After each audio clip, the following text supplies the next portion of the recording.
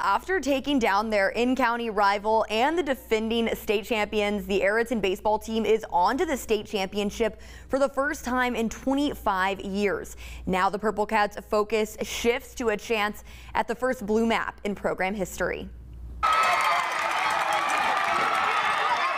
We always battle. We always say we always battle. It's never over. It ain't no better feeling. Ain't no better feeling. After 2 straight years of losing to GW Long in the state semifinals, Ariton is on to the state title series. They've got us the last 2 years, but we come in, we bought in, we said it ain't gonna happen again. The team split the first 2 games of the series just like in years past, but this time around it was Ariton prevailing in Game 3, 14-8 to win the series 2-1. They left the door open for us last night, and that's the one thing I told them before we came over here. I know what's happened in the last 2 years. I said, you know, we got to go kick the door down today. Taking down the Rebels, who have 17 state titles, lifts Ariton to its 3rd ever state title series appearance. The Purple Cats lost in the championship in 1990 and 1998. This year, they hope for a different outcome over the Vincent Yellow Jackets. Oh, it would mean the world to us. This bunch has been through a lot our whole lives, but to win the state championship, that would be awesome.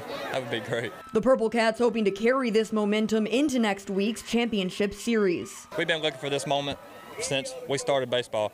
We just got to keep coming out and playing our ball. First-year head coach Pickett says ahead of the big game, fundamentals are the focus. First, we'll work on ourselves like we do all the time. We'll get back to work, ground balls, fly balls, you know, work on hitting.